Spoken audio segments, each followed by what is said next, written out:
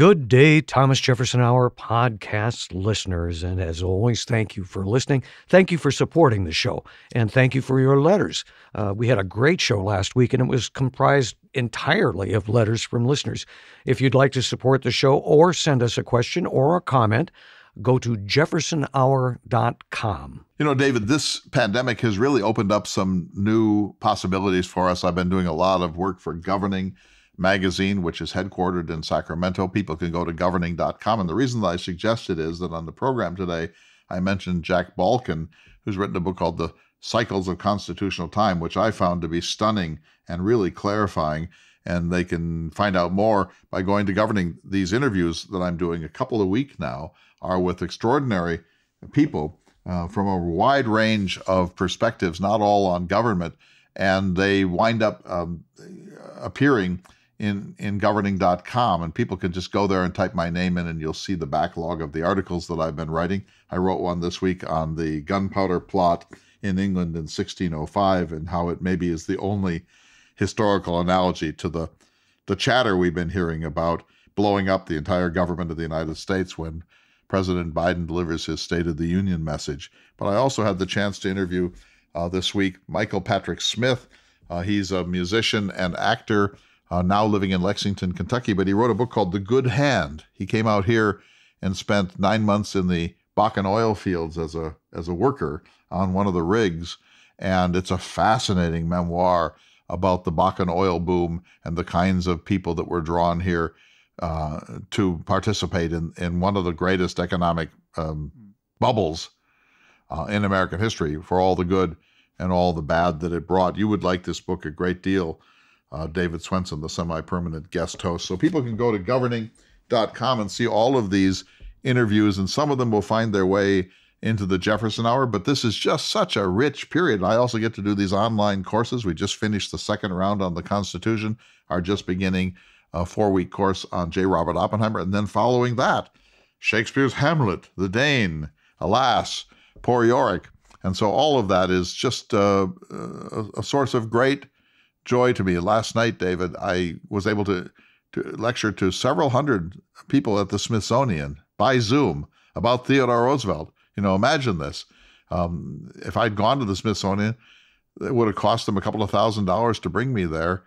In this case, and the audience would have been 80. In this case, the audience was hundreds, and thanks to Zoom technology. So things are just really fascinating. And, you know, the cliche, when a door closes, a window opens, that's certainly been the case. And soon, hopefully, the doors will open too. It sounds as if the pandemic is going to come to a close within the next 6 months. Yes, I got my first shot the other day. Did you? My left arm fell off. How about you? Have you had your shot?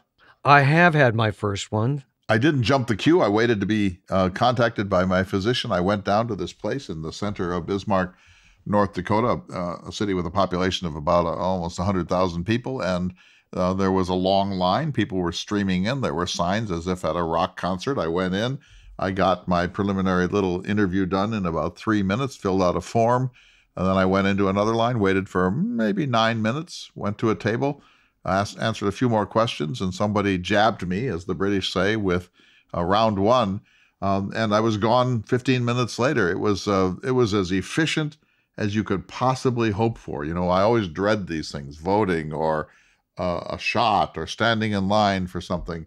I always take a book with me and a notebook in case it turns out to be an ordeal. But this was done with such great efficiency that I'm guessing they put several hundred people, maybe many hundred people through that procedure in a single day. It's wonderful to see government work, to see good government and see organization. Now, obviously, it's not that way for everyone. There are people out there that are desperate to get vaccinated and can't. But I do think that's going to change dramatically in the next month or two. And we have to remember, it's not like you go out to your garden and plant corn seeds and then the next day you go out and harvest it.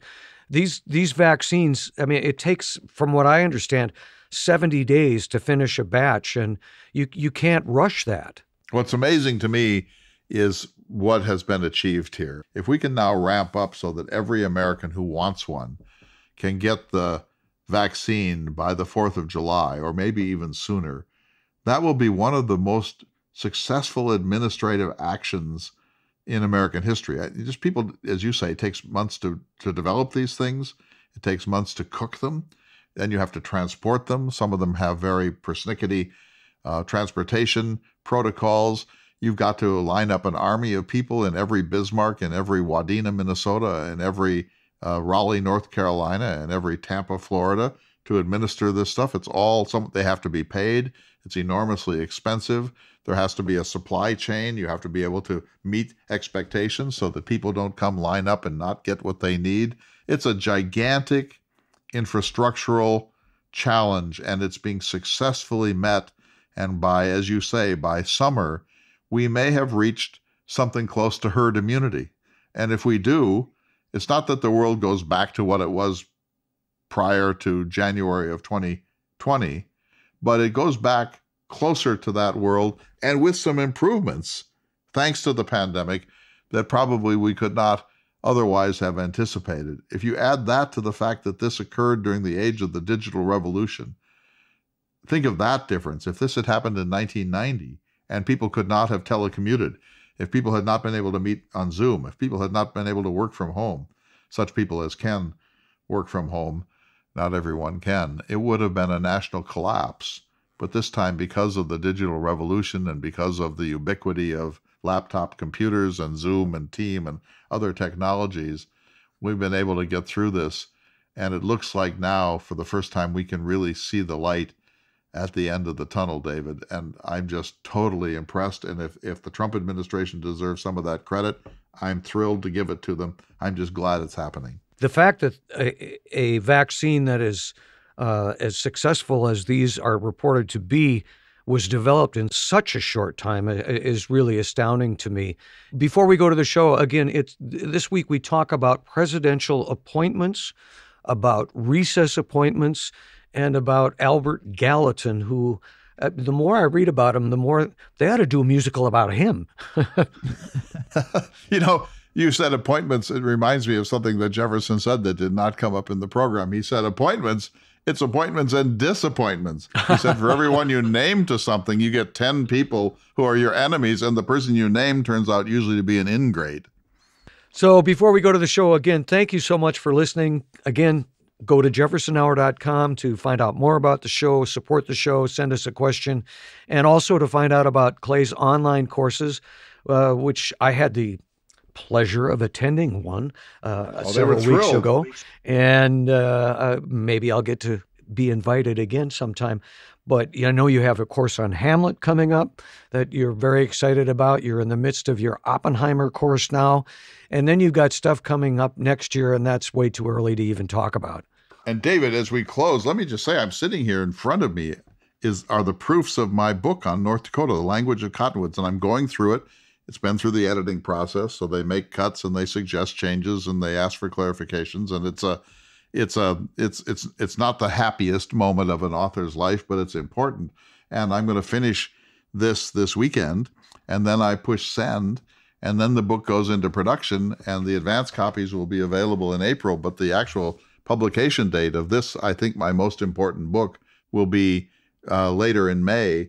And so anyone who wants to read my exploration of what North Dakota signifies, why it's important, and where we're headed, I'll be begging people to read this book. My daughter said, "Dad, you idiot, you put the word North Dakota in the title.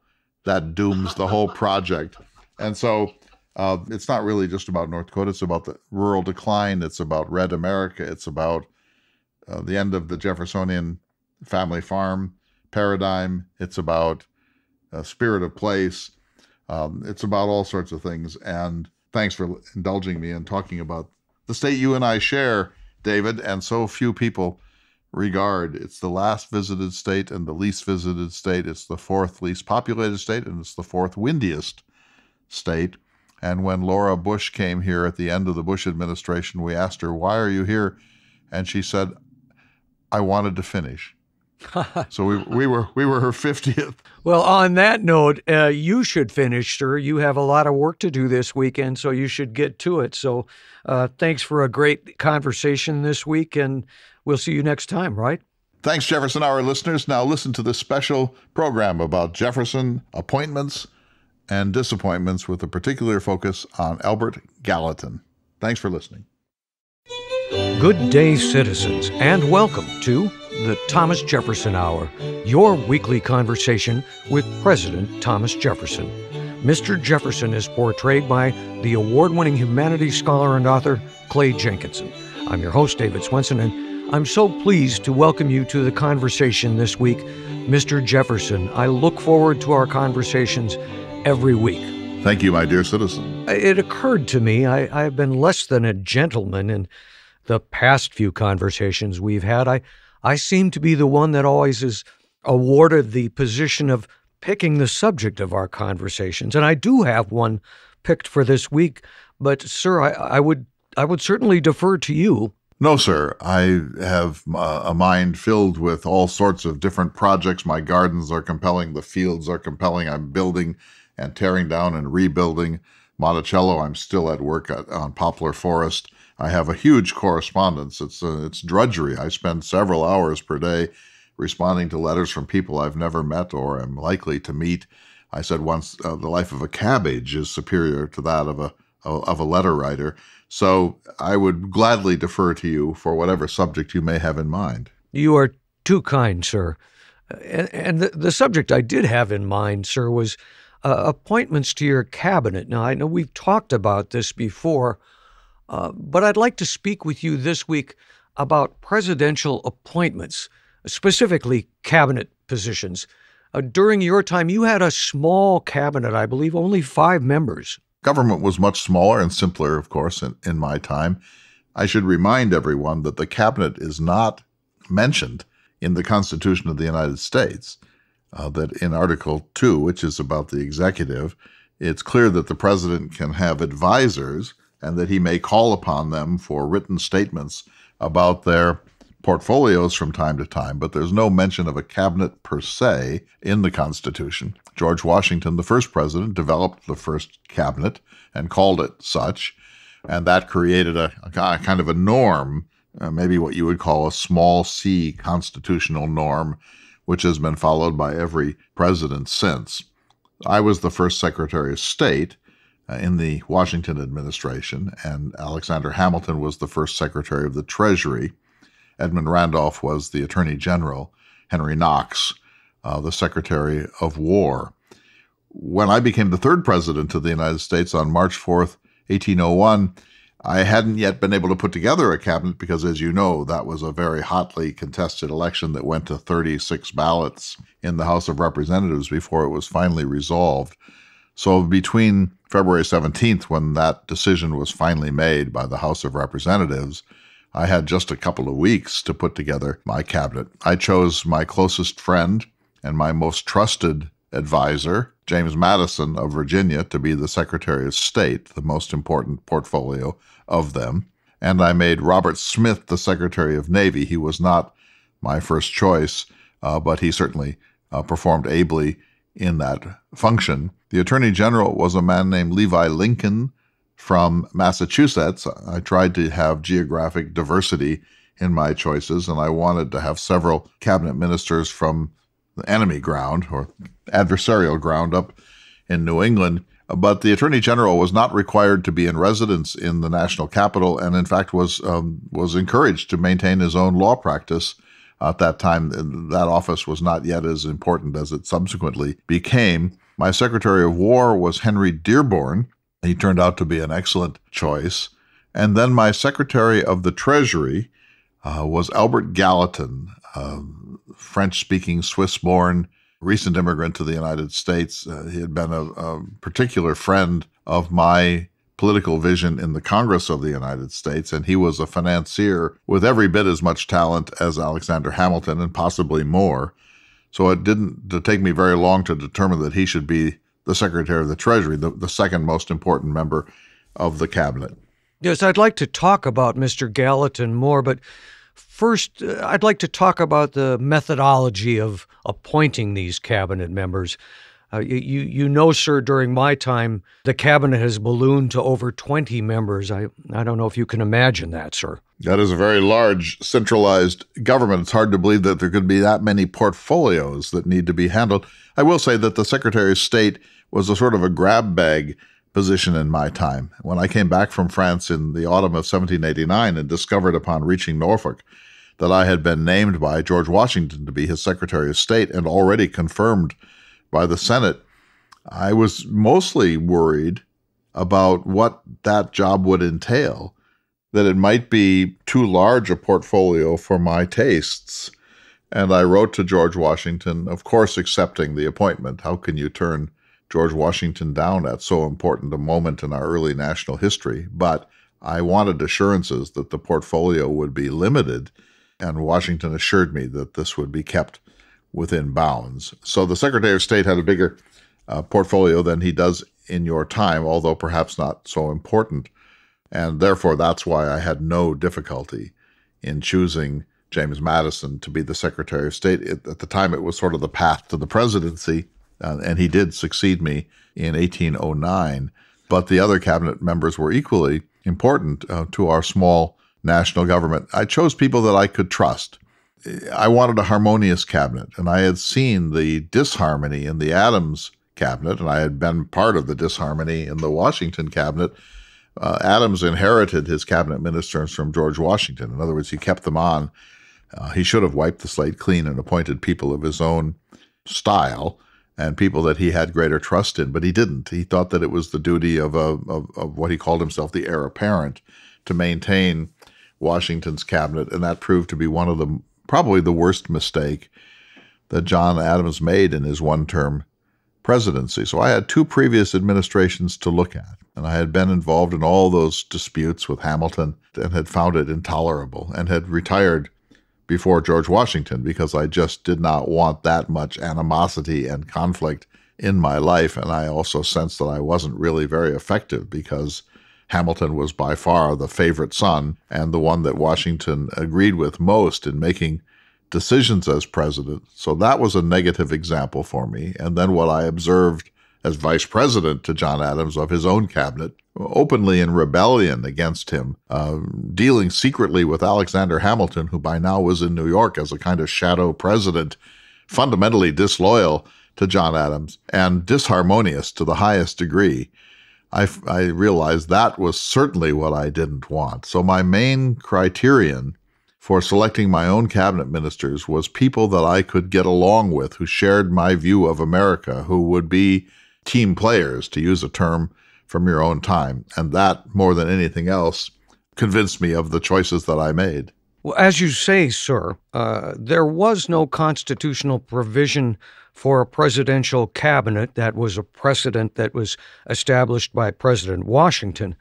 But there are constitutional provisions for appointing officials in the government. So the first would be the Appointments Clause, which gives the president the authority to make appointments with the advice and consent of the Senate. I do have that article in front of me, although I'm certain that you're familiar with it. Indeed. So if I chose, say, Madison to be my Secretary of State, the United States Senate would sit in judgment of that appointment and decide by majority rule whether he was confirmed as my Secretary of State. And all of my cabinet members, by the way, were easily confirmed, although I should say that I made the appointment of the Secretary of Treasury, Albert Gallatin, what's called a recess appointment. I made it when the Congress was in recess.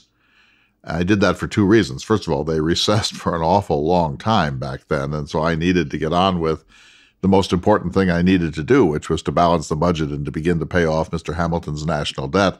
I couldn't wait until Congress came back in December of 1801, so I appointed Gallatin when they were back in their home districts. That's what's known as a recess appointment. I also used recess appointment because Gallatin was a very controversial figure. He had been an outspoken, small r Republican of my own political persuasion while a member of Congress. He had denounced Federalists at different times. He had made some enemies because he was as partisan and as passionate in his Republican politics as he was. And so I knew that if I presented him to Congress that there would be some significant debate, let's say, before he was confirmed. I had no doubt that he would be confirmed, but by making it a recess appointment, I made it much easier on Congress when they came back in the autumn of 1801, and then that bled over into the beginnings of 1802. They readily confirmed him. The fact that he was there and had already begun to do work and had disarmed many of his critics and had shown that he, as a cabinet minister, was essentially nonpartisan, that made such Federalists as still remained in Congress less likely to oppose the confirmation of him. You bring up the recess clause, the recess appointments clause, which I'm hoping you can explain to myself and our audience better, sir. It's Article 2, Section 2, Clause 3, and it reads, "The President shall have the power to fill up all vacancies that may happen during the recess of the Senate by granting commissions which shall expire at the end of their next session." That's correct. So remember that I lived in the 3-mile-per-hour world, and it was a profoundly agrarian society. Congress met for only a few weeks per year. It wanted to work around the growing season so that representatives and senators who were farmers, and almost everybody was, could get home to manage their private affairs. And so not much was at stake. We didn't need a full-time Congress of the United States, so they met a few weeks per annum, spread across the calendar. That meant that there were more times when there was no Congress in session than times when it indeed was sitting. And so the Constitution makers understood that the president would need to have his advisors, what became the cabinet, and that he couldn't wait months and months for Congress to turn back up, that he needed to get on with the business of whatever portfolio it was, whether it's the Secretary of War or the Secretary of the Navy or the Secretary of State, or in this case, the Secretary of the Treasury. And so they wisely gave the executive, the only person who has to stay in his official duties year-round, they gave him this capacity to make recess appointments. But it also then it soon became clear that it was a way to ease a somewhat controversial figure into the government so that you could do it by recess appointment. Then when Congress reconvenes, it's harder to undo that appointment than it is simply to confirm it. But if they do nothing, as you say, that appointment then is voided at the end of the session. Thank you, Mr. Jefferson. We need to take just a short break, but we'll return to this conversation in just a moment. You're listening to the Thomas Jefferson Hour. Welcome back to the Thomas Jefferson Hour. This week we're speaking with President Jefferson about presidential appointments, specifically now about recess appointments. Mr. Jefferson, I'm left to think by what you just said that recess appointments were added as almost a safeguard to ensure continuity in government. In fact, Alexander Hamilton referred to the recess appointments as nothing more than a supplement for the purpose of establishing an auxiliary method of appointment in cases to which the general method was inadequate. Yes, that's exactly right. The president can call Congress back into session, but it's not something you want to do to fill a single cabinet position or a couple of them. I was very reluctant to have emergency sessions of the Congress of the United States. In fact, the more they stayed at home, the happier that I generally was, because I could get some work done when they weren't in the federal capital. And so the Constitution makers understood that Congress could not always be counted on to be present, but we did need the essential functions of the national government to continue, and therefore recess appointments would make it possible for the president to carry on and not call Congress back into emergency session every time there was a vacancy. Edmund Randolph in July of 1792 wrote that the spirit of the Constitution favors the participation of the Senate in all appointments, but as it may be necessary oftentimes to fill up vacancies when it may be inconvenient to summon the Senate, a temporary commission may be granted by the president. Exactly so. That's what we've been saying. But as I'm also pointing out, I realized that a recess appointment had a certain political strategy to it also, that I could ease Gallatin into his post more quickly by recess appointment than if I had just faced the Senate head on and let them squabble over this for a couple of weeks. Gallatin was a recess appointment, sir. You had high respect for him. You wrote, he was the only man in the United States who understood through the labyrinths Hamilton involved it in, the precise state of the Treasury. Yes, I don't understand economics. Everyone knows that I died bankrupt, but more than that, I simply don't. I'm not able to think in economic terms. I can do books and I can figure out profit and loss and so on, but we're talking about another order of intellectual capacity when we talk about financing a great nation, its national debt, how currency shall be exchanged, state debt, national debt, personal debt, whether we need banks and clearinghouses, how can we make sure our own fiscal affairs are sufficiently in order that other nations are willing to give us loans when we need them. It's a very, very complex business, and it had been pioneered partly in the continent in France, but England had really done the great work in developing the modern financial state. And Hamilton, who was interested in money and in monetary policy, had studied the Bank of England, had studied Britain's handling of its own national debt and so on. And so he brought a fair level of, I would say, mastery, even genius, to that question. But I didn't like Hamilton's policies because he loved a national debt. He favored the financial class. He favored the establishment in the banking world and in the commercial world and in the world of trade, and had less interest in the real business of America, which at the time was family farming and agriculture. And he was much more devoted to the commercial world of New England than he was to the agrarian world south of Maryland. And the national debt, I think, his gift to America, was a ruinous thing, disaster, really.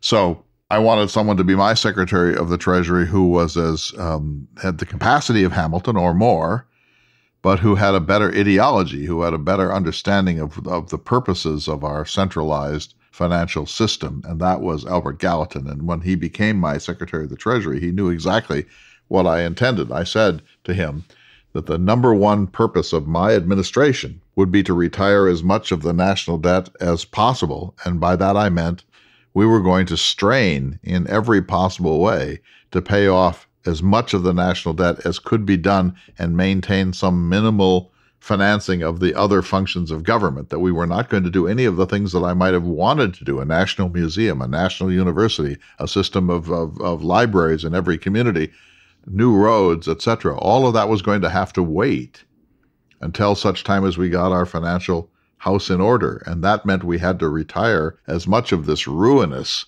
national debt that Hamilton had given us as possible. And this was going to make for a really difficult administration because there were so many things that I would have liked to have done. I mean, I like to envision a future of great prosperity and culture and national civilization and a vibrant intellectual and artistic life. But I didn't think that we could do those things until such time as we had gotten the national debt under control. And so poor Gallatin knew that he was going to be the least popular member of my administration because his position was going to be to say no. If I wanted to do something, he was going to say, how are we going to finance this? And I thought you wanted to retire the national debt, and the only way we can retire the national debt is to devote 73% of our annual revenues to debt retirement. There's no other way to get that done. You can't grow the economy enough to absorb the debt. You have to actually sit down and address it in real terms and with real sacrifice. Mr. Gallatin, as you have stated, received a recess appointment from you in May 1801, and then, as you have also stated, he was confirmed by the Senate in January 1802. Now, I've read historically that along with yourself and Secretary of State Madison, Gallatin was one of the three key officials in your administration. You and Madison would spend the majority of the summer months at your homes, while Gallatin was frequently left to preside over the operation of the federal government. He was the only one who was willing to stay in the miasmic and fetid atmosphere of the Potomac in those months. I said I would never voluntarily spend the months of August and September in D.C. or in the lower Chesapeake. And that's why I built Monticello up in the mountains, because those areas near the coast were so humid and so unhealthy. They were breeding grounds for all the plagues and diseases that were still ravaging the human constitution in the early 19th century. And so I always went back to Monticello in the worst 2 months, in August and September. And Madison, of course, lived about 30 miles away from Monticello, so we were essentially neighbors. He could get to Monticello in a single day, or I could get to Montpelier in a single day. So we were able to continue our work, and we had a closer relationship than I did with Gallatin or than Madison did with Gallatin. But Gallatin knew that he was, in some ways, the continuity of the government, that the Treasury Department is the one that you cannot neglect even for a week. And so he tended to stay in the District of Columbia, and then he was able to handle certain affairs for the others of us who had scattered in those months.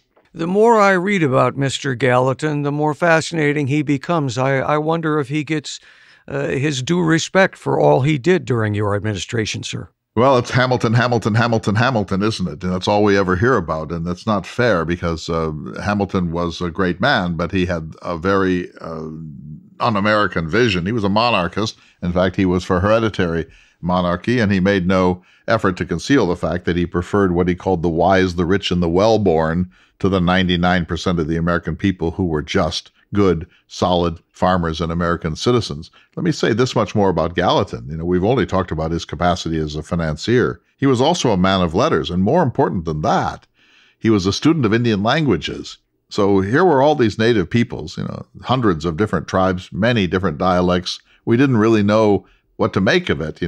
Why would there be a scattered tribe here with a certain dialect and then one only 80 or 150 miles away with a completely different language group? Where did they come from? Were their languages related to Asiatic or Siberian languages in any way? These were open questions and filled with mystery and uncertainty. When I sent Meriwether Lewis up the Missouri River in 1804, I sent a blank vocabulary grid of 250 common words like husband, wife, birth, death, sun, moon, stars, etc. And I asked him to fill in that vocabulary grid with the languages of the peoples that he met, if there were leisure enough time to do it. And he did. He brought back 29 vocabularies, which was an enormous amount of effort on his behalf. There's a sad ending to that story, but I won't speak to it now. But Gallatin was fascinated by this. In fact, Gallatin played a role in helping me to construct the instructions to Meriwether Lewis, which I issued in June of 1803. And Gallatin wanted to know about these languages and maybe language classification. And so later, years later, Gallatin was one of the first in America to create a tentative classification of Indian languages. And as you all know, in your time, there are different groups. There's a Siouan group, and there's a Caddoan group, and there's an Algonquin group, and so on. And this has been refined in the course of ethnography and linguistic science to the point in your time where it's very well understood, but in mine not so much. And Gallatin was one of the first to begin the arduous work of comparing the word for sun in Shoshone with the word for son in Ojibwe, and trying to figure out which of these scattered tribes had common linguistic roots and which had distinct linguistic roots. So his work in that regard, mapping, and in linguistics, comparative Native American linguistics, this is of extraordinary importance to the Enlightenment, arguably more important than his good work about American finance. History tells us that he was a strong supporter of the Louisiana Purchase, and in fact, he helped convince you had some doubts about its constitutionality. Well, it was unconstitutional, technically speaking. I'm a strict constructionist, and I believe that the Constitution enumerates the powers of government. And so I took that to be the guide to what government's powers should be, especially for the legislative branch. There is a set of enumerated powers: coining money, waging war, conscripting soldiers, etc. All those things are explicitly laid out in Article 1 of the Constitution of the United States. So I believe that that was the list, and that if the Founding Fathers had intended other things for us to do, like a national bank, for example, something Hamilton wanted, that if it wasn't enumerated in the Constitution, that meant we needed an enabling amendment to the Constitution to let us do that. And so when Napoleon dropped the Louisiana Territory into my lap, 828,000 square miles for 3 cents per acre, of course I wanted to make that sale. That would be the making moment of America's destiny.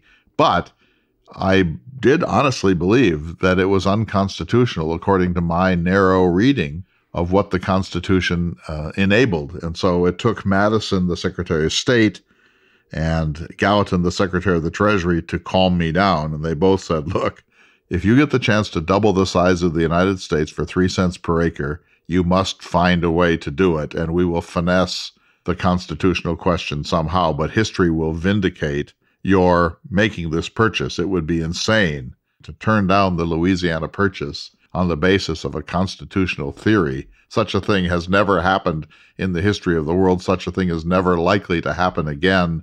You might have to go to war to pick up the state of Alabama, or war to keep the southern banks of the Mississippi open. Now it's being handed to you by Napoleon Bonaparte for pennies. You just have to say yes. And so I allowed myself to be convinced, although to this day, I feel a certain anxiety about having violated my theory of the Constitution. The two of you also shared a real opposition to a national debt. It's said that Gallatin regarded national debts as a breeding ground for public corruption. Of course. First of all, it attaches a certain element of the population to your government, and Hamilton did it on purpose. He said that the national debt would bring the financial class into cahoots with his administration, and this would make them favor the centralized government of the United States, and that would make the country stronger. And I grant his point, but I disagree with it even so. And I also, with Gallatin, believe that a national debt invites mischief. So let's say that I want to go to war with Canada. I can't do that without Congress appropriating money to fight that war. And so I have to go to Congress, and I have to say I need, let's say, $10 million to fight a war against Canada. I want you to appropriate that money. Then they debate, and some people think it's a bad idea to go to war. Some people think it's the bad time to go to war. Some people think we can do it on the cheap. Some people think that we need much more than $10 million. But there is a lively and important democratic debate about the wisdom of going to war against Canada, because the House of Representatives controls the purse strings, and I can't do anything without their approval. But let's say that I can just borrow the money. If we have a national debt, I just borrow the money. Now I can fight that war using Dutch funds or British funds or French funds. The people have been moved out of the equation. Their capacity to control the destiny of the nation on this most important of questions, war, that is the bloodshed of their children, has been removed by my capacity to finesse the war without raising taxes. And so it's essential that we rein in the capacity of government to do things that are not endorsed by the Congress of the United States, the body in our Constitution that leans most completely on the actual sovereign, the people. So a national debt has that capacity of inviting mischief. The other thing that it invites is the pauperization of our grandchildren. The generation that undertakes a national debt almost never pays it off. I wanted the generation that undertook a debt to pay it off in its entirety and not simply offload it onto the innocent. Our children and our grandchildren are not consulted when we enter into a national debt. They just wind up having to pay it off. And so on the principle that there must be consent of the governed for every important thing that happens in a free society, then our children should not have to pay off a national debt that we undertook because we were lazy or we didn't have fiscal good sense. Well, finally, Mr. Jefferson, as you well know, our current presidential administration is in the process of making appointments. When is it justified to use recess appointments in order to gain the appointments a president desires? Well, first, let me say that I could not agree with you more. When you elect a president, you must give him the scope to surround himself by people of his own choice. You may not approve of them, but elections matter. And so the president, in my opinion, has a right to surround himself by people of his own stamp. And the only thing that Congress should do, the Senate should do in its capacity for advice and consent, is to determine whether the person nominated has the capacity to do the job. In other words, it's about competence. It's not about partisanship. It's not about politics. It's about competence. if you think that the person is corrupt, or if you think that he's mediocre, or if you think that he's the brother-in-law of the president's cousin, you have a right to deny that appointment. But essentially, the Senate's attitude should be, of course, we will confirm unless there is some very, very compelling reason not to confirm. And because of that, I believe that the recess appointment should only be used when there's an actual recess and we need to fill a vacancy, or when there is some reason to think that the wrong kind of partisanship will get in the way, which is what happened with Gallatin. So in the course of my 8 years as president, I nominated 3 members to the Supreme Court of the United States. I also nominated 7 men to the circuit courts and 8 to the district courts. But the 3 Supreme Court justices, of course, are the ones that get all of the attention in American constitutional society, and they were as follows: William Johnson of South Carolina, I appointed him in 1804. Henry Livingston of New York, I appointed in 1806, and Thomas Todd of Virginia and Kentucky, I appointed in 1807. And in each case, they sailed through because the Senate of the United States rightly understood that the president should make these nominations and that this should not become a partisan matter. I must tell you, alas, that all 3 of them wound up disappointing me to a certain extent, although William Johnson of South Carolina was the closest to a Jeffersonian Republican of the 3. The problem with life appointments, as I'm sure you can appreciate, is that once you've given them a life-tenured position, they no longer owe you a thing, and they turn out to be more independent on the court than you might have expected when you lifted them out of obscurity and put them into these offices. Thank you so very much, Mr. Jefferson. You are most welcome, sir. We're going to take a short break. You're listening to the Thomas Jefferson Hour. Welcome back to this edition of the Thomas Jefferson Hour. I have removed my wig and tights and buckled shoes and put them back into the Jeffersonian closet. And I now sit virtually across from the semi-permanent guest host of the Thomas Jefferson Hour, Mr. David Swenson. Hello, David. Good to talk to you. As always, good to talk with Jefferson. I almost wondered in the beginning of the program when I offered him the opportunity to pick a subject for conversation this week if he would allow me to continue with what I had planned, or if he would say, well, I've been reading this new book. Well, I have been reading this new book, and I heartily recommend it, my friend. It is by Jack Balkin, and it's called The Cycles of Constitutional Time. Jack Balkin, The Cycles of Constitutional Time. And here's what it's about. He thinks that there are deeper structures, and he divides our history into a number of eras.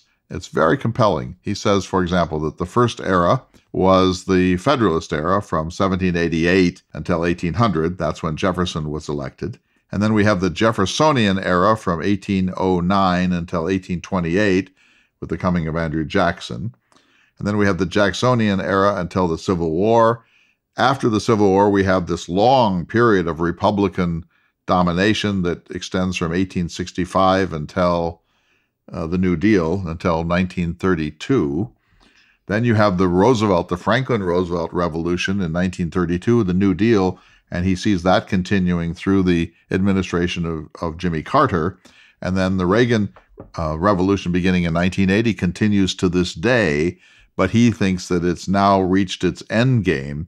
And he goes on to say, after making this ingenious analysis of these different eras, he goes on to say that the last president in a cycle tends to be a failed one-term president. And so, for example, John Adams is the last president of the Federalist period, and he gets one term. John Quincy Adams is the last president of the Jeffersonian period. He gets one term. We have Herbert Hoover, who's replaced in 1932 by Franklin Delano Roosevelt. Jimmy Carter is the last of the New Deal presidents. He gets a single term, and he believes that Donald Trump is the last in the period of the Reagan Revolution, and he was retired after a single term. And he believes, does Jack Balkin of The Cycles of Constitutional Time, that we are ripe for a new progressive era, a second progressive era, and believes that we will come out of this period of deep gridlock and hyperpartisanship and move into a new progressive era where a lot of things get done that have needed to be done for a long time. And he's not particularly a progressive liberal. He's really looking at this as a political historian and political theorist. I found it extremely interesting. I had the chance to interview him for Governing magazine. People will be able to see that interview shortly at governing.com. But his name is Jack Balkin, and it's called The Cycles of Constitutional Time. And here's why I recommend it so highly, David. You know, we've been in this thing. We're in the middle of this miasma, this cauldron, this nightmare, whatever we want to call it. And I don't just mean the Trump era. I mean the partisanship and the gridlock and so on. We can't see very straight because we're in it. So he takes it up to about 35,000 feet, and he looks down at this and tries to discern patterns of American history. And he sees this pattern, and he feels that we have reached the end of the Reagan Revolution. The New Deal under Franklin Roosevelt said the government could do some very important things, and it did. But when Ronald Reagan became president in 1980, he said the 9 most terrifying words in the English language are, "I'm from the government and I'm here to help." And Reagan and his followers believed that government had overreached and we needed to pull back on the intrusiveness and regulatory authority and tax authority of the national government. And so we've seen that play itself out. Even William Jefferson Clinton said the era of big government is over. So now we've played that dynamic out, and it ended with the Trump one-term presidency. And now he thinks that the pendulum is shifting, and we're going to realize, and the pandemic, of course, is a big part of this, that there are times when we actually do really need a strong, coordinating central government. He believes that the biggest mistake that Donald Trump made was not using the capacity of the national government to attend to the pandemic, that he essentially just shrugged his shoulders and did not use the federal government as a significant coordinating force in our national response to the pandemic. And because of that, he lost his reelection in 2020. And now the Biden administration is more comfortable with government. And if it can come through, if it can really deliver solutions or some solutions to our problems, if it can fix some things and make government work again, that it will be rewarded with re-election and a sustained period of at least moderate progressive American political domination. So we'll see. But it really helps me to be able to look at this from that perspective, from that sort of 38,000 feet perspective, and look down and try to clarify the confused world that we've been living in for the past 5 or 10 years. I really want to talk about Gallatin some more, because he was the subject of our conversation with Jefferson, and he's kind of a major player that possibly doesn't get his due, and also about presidential appointments. But you brought up books, so I'm going to match you with a couple, if I might. Yes, sir. I've done what I rarely do, and that's read some fiction at the recommendation of my sister Joanne, and a book called All the Light We Cannot See. It's a great book. It came out in 2014, won a Pulitzer Prize for fiction and the Andrew Carnegie Medal for Excellence in Fiction. Terrific read, really good. It's set in occupied France during World War II and centers on a blind French girl and a German boy whose paths eventually crossed. That's all I'll say. All the Light We Cannot See. And the other one is The British Are Coming, The War for America, Lexington to Princeton, which I'm in the midst of reading now. I'd say the first of a trilogy of books planned by the author is Rick Atkinson, which I'm hoping we can get on the show sometime in the future and interview.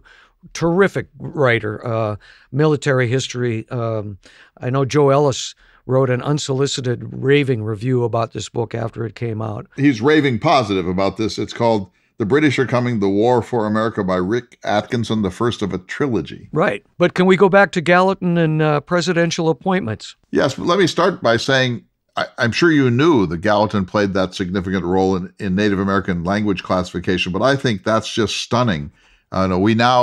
John Wesley Powell, one of my heroes, was involved in this too. There's been, at times there were 5, 6 major language groups, at times more. Now they've reduced them really to 3. But what this kind of comparative linguistics is so very important. And Gallatin had a fascination that even Jefferson did not have with a taxonomy, a kind of an Enlightenment taxonomy of the indigenous peoples of North America. That's a whole separate world for Gallatin that has nothing to do with government finance. He was Swiss-born, isn't that right? That is right. And he was kind of like, he had a mentality of the small shopkeeper and independence, and he brought that with him to America. Yes, he was, according to the Federalists, a radical, a French radical, foreign-born, heavy accent, French manners, and so it was easy for them to either ridicule Gallatin or to find him dangerous. But it turned out that Jefferson was absolutely right, that Gallatin was as brilliant a financial thinker and planner as the great Hamilton. And it's unfair historically that Hamilton has risen so high in the nation's memory, and that Gallatin is a largely forgotten figure when he doesn't deserve it at all to be. We talked with Mr. Jefferson about Gallatin's distaste, if that's the right word, for national debt. He really believed that, and we could use this today, that national debt is a source of corruption and tyranny, and he halved the national debt during Jefferson's term. Maybe, certainly 37%. I mean, he did more than anybody else had ever done or anyone else has subsequently done. He took Jefferson very seriously, and Jefferson was very serious. But as you know, Jefferson was a spendthrift who also understood the need to retire the national debt. So Gallatin had to be the scold in the Jefferson administration, constantly saying, but if you do that, then that will extend the time before we can retire the national debt. And I thought I heard you say, Mr. President, that your number one goal was to reduce the national debt. So if you really mean that. And so Jefferson, of course, appreciated that, but also found it annoying. But Gallatin played this very important and significant role in chastening Jefferson's capacity otherwise to spend on all sorts of desirabilities. Yeah, in our conversation today, Jefferson acknowledged that, but you start reading about Gallatin and all the things he did. Not only did he reduce the national debt, I think you said 37%. I read 83 million down to 45.2 million, but he also reduced taxes wherever he could and dramatically reduced military spending. And what the Jefferson administration proved is you can, if you really want to, live within your means. So that you start by saying, well, okay, let's say we have $1 trillion budget. What can we trim? And then you go, okay, you can trim the National Pumpkin Society, and you can trim the Defense Educational Fund, and so on. But once you've thrown away the easy stuff that almost anyone could agree is not absolutely necessary, you wind up with almost everything seeming to one constituency or another to be essential to the future of human civilization. And so we always try to make a run at this, especially conservative Republican administrations, and they wind up throwing up their hands because you just can't really get at it. But what Jefferson and Gallatin showed was you can do it if you want to, and you should do it. It's a moral question for Jefferson, not just a fiscal question. It's a moral question because it means that we are taxing our children and our grandchildren without their consent. And so now someone would say, oh, life was so much easier then. The national government had very few functions, et cetera, et cetera. But the fact is that Jefferson said, we're going to do it. And now I'm asking you, Gallatin, to find the mechanism to get it done. And meanwhile, I want you to reduce taxes. In other words, we're not just going to raise taxes to meet the debt.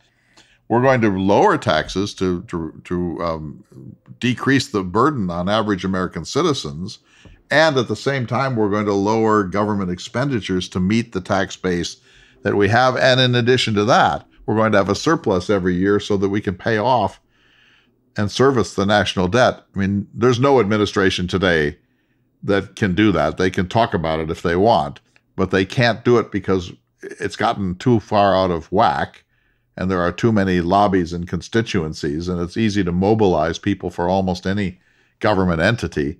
But we also have lost the moral understanding that a national debt is a really risky thing to do to the unborn, if you believe in the idea of consent of the governed. In the time we have left, I really want to talk about recess appointments then and now. But before we leave Mr. Gallatin, I think it's noteworthy that he had a pretty good political sense as well.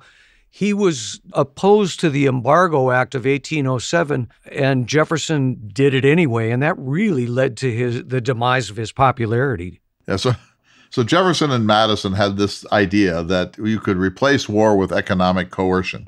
This starts way back during the Revolution, and they got this idea in their head that we can have embargoes and boycotts and economic war can replace, soldiers with bayonets. And so this was their what the French call an idée fixe. It was their fixed obsessive idea. And every time there was a problem, Jefferson and Madison, in this case, their best friendship, really egged each other on in a negative fashion. They always said, "Oh, let's just try an embargo." So then in 1807, 8, and 9, during the Napoleonic Wars, when America really was getting ground up by Britain and France, caught in the middle of this world conflagration, Jefferson and Madison went to the well and said, "Hi, how about an economic embargo?" And Gallatin said, "First of all, this doesn't work. And second of all, it's going to be harder on us than it will be on our enemies. It's really a bad idea.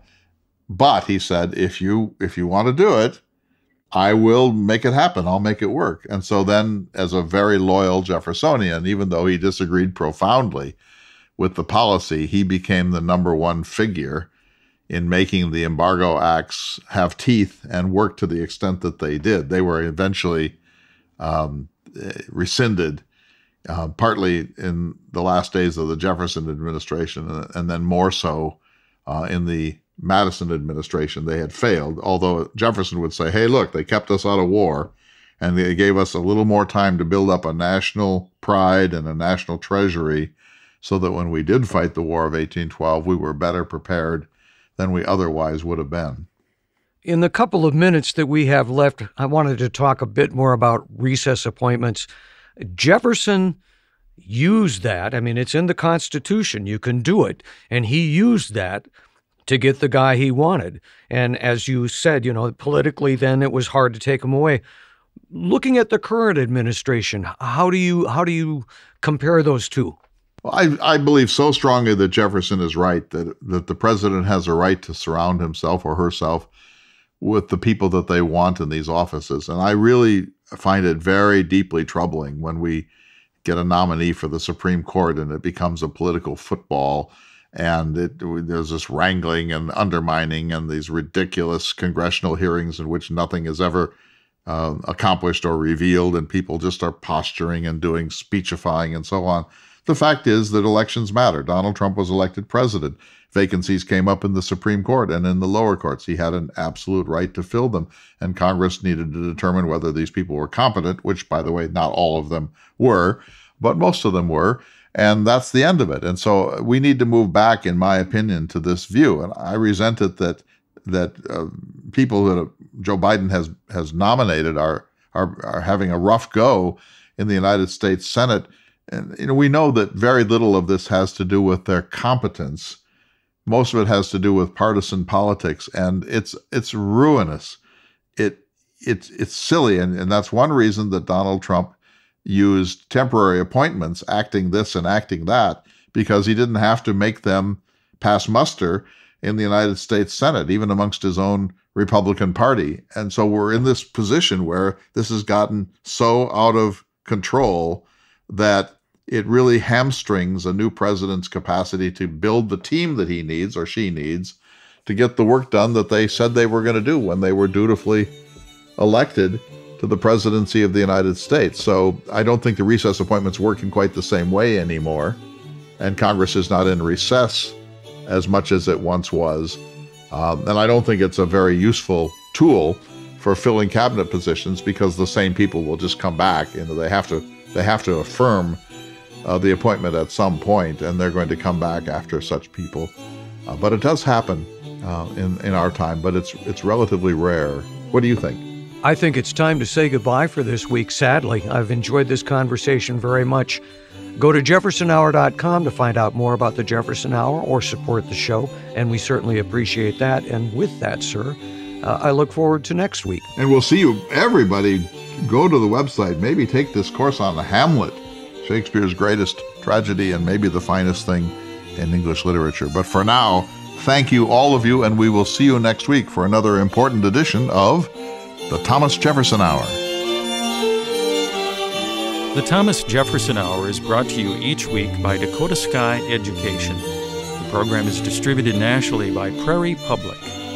President Thomas Jefferson lived from 1743 to 1826, and this program presents his views.